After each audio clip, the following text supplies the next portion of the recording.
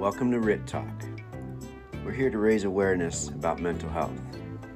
One way of doing that is to talk about it, and that's what we're going to do. Have a great day, don't quit, and keep pushing forward.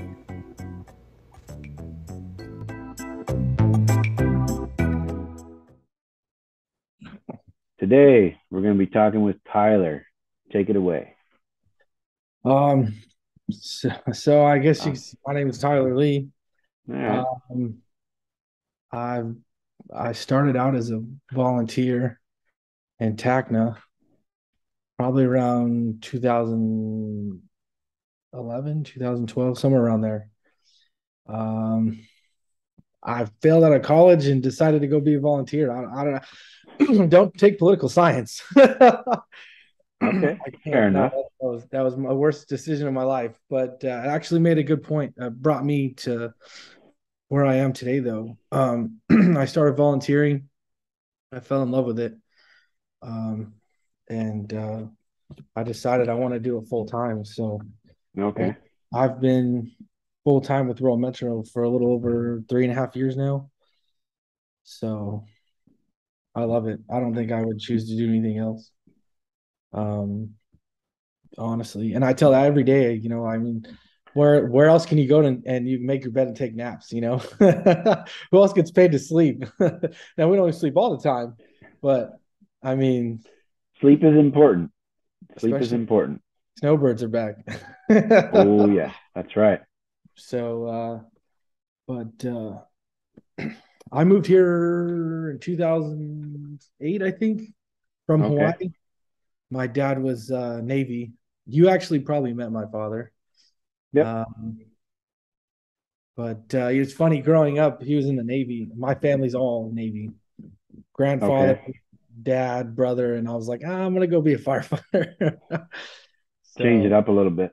yeah, I guess my grandfather or great grandfather was a volunteer back in Iowa somewhere, wherever he was. I didn't get the full story, but that was pretty cool. Once I started volunteering, that came out. But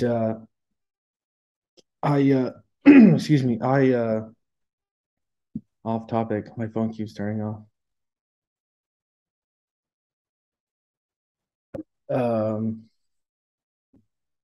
yeah, I fell in love and wanted to do it full time. All So right. What drew you to it? What drew you to the fire service? I don't know, something about helping people. Um, Okay. I just had that, I don't know, I guess you say drive to wanna be there, want to do. And it's weird because some people you don't even know these people. Um, Mm-hmm. it, I was always told you don't know you can do the job until you got your worst call. Mm. And it was like December. I forget the year, but it was the week before Christmas. This little girl, so they call us for I was like I was with Tacna, and they were asking for assistance, and I was hanging out at my buddy's house, and we get the call like I don't know, probably like 6:30 in the morning, and they can't find this lady's address, and this lady can't tell us about her address. So we go and we finally narrow it down, and it was literally right across the street from the station. We pulled out, and it's like one street over, and we go up, and she's behind this field, and her husband. We got there. He was DOA right out the bat, and so we grabbed.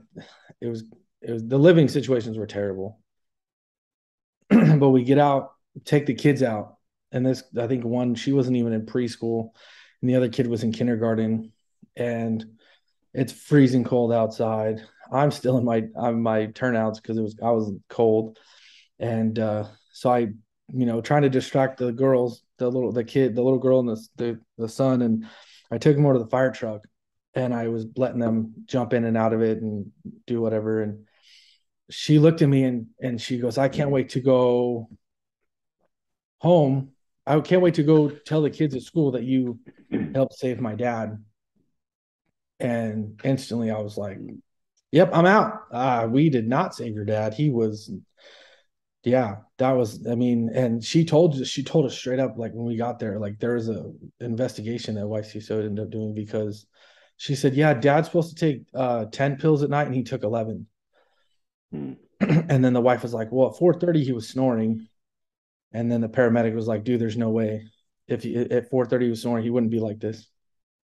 So a rigor and pulling and all that stuff had set it in. So that turned hostile real quick because the mom lived right across the street.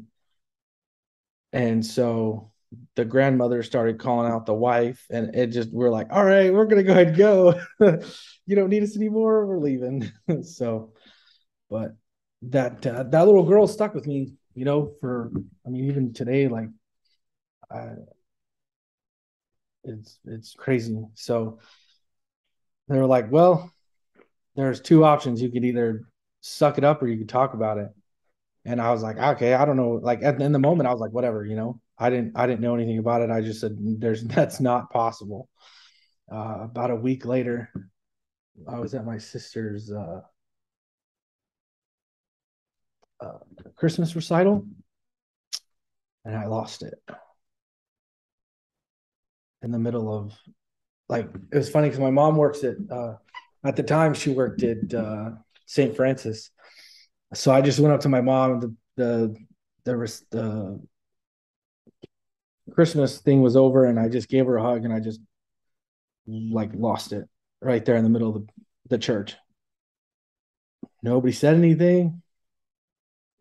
Nobody even like kind of acknowledged it. It was kind of nice because I didn't even want to acknowledge it. And then that was it. I was fine. Moving on.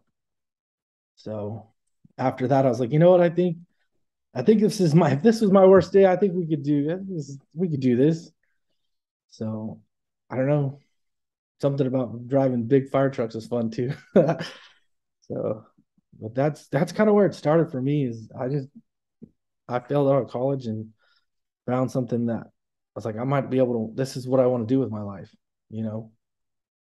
So it took me a while to get going, but I think I finally just said, you know what, I'm going to get my EMT and start from there, and it just took off. Okay. Cool. What would one thing that you think could help with firefighter mental health? Culture, or I feel like, and I don't know if this is just where I'm at, but and it sounds bad when I say it, but I don't know how else to express it. But uh, we eat our young. Yeah, it's like as a probationary firefighter, you're literally like, do as I say, not as I do. And as much as like somebody tells you to do something, you know what I mean? It's just, there's no, I feel like there's no, not a lot of people are willing to help you. They tear you down before they bring you up. And I don't understand that. I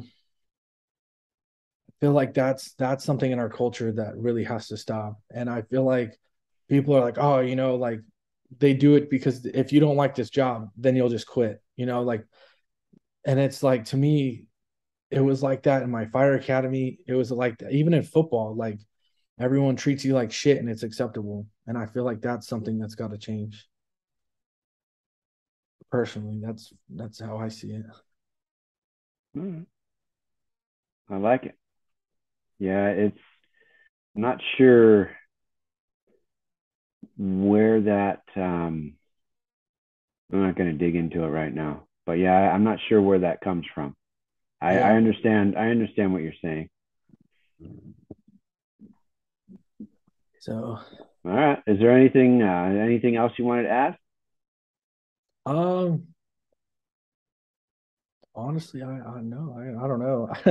I was trying to think about it, and I was asking my wife, I was like, what do I talk about? But kind of just, I'm not really sure. All right. Well, we'll keep it at that for now. No problem. Cool, Short and cool. sweet. Short, sweet to the point.